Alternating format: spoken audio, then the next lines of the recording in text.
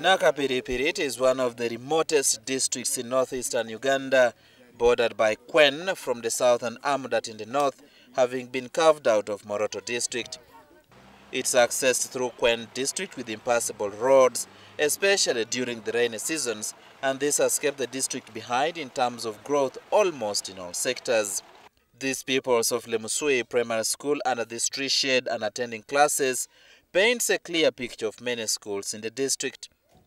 These are not only interrupted by rain during learning, but also obstructed by objects that may pass while they are in class.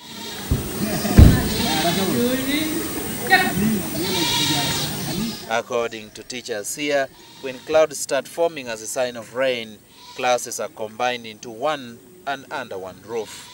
Most of these children are in the villages simply because the place where they come from is far and they are unable to be going home and coming up to school. As you see, the school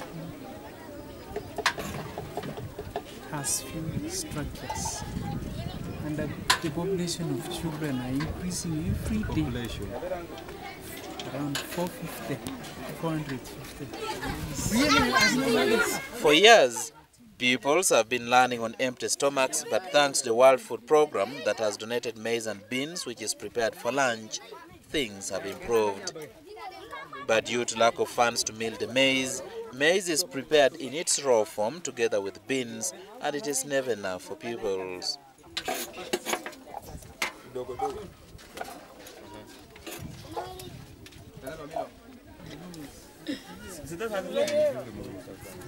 In its programs, the Ministry of Education and Sports has just posted teachers across the country, and Lemusui Primary School happens to have benefited.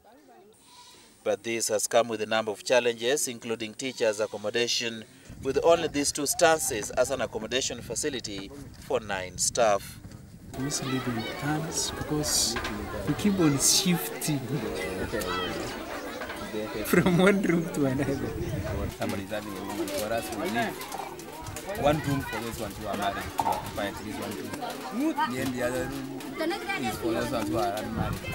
With such a deplorable conditions within Nakapiripiriti district, chances are slim that pupils here will ably compete academically with their counterparts in schools with better facilities.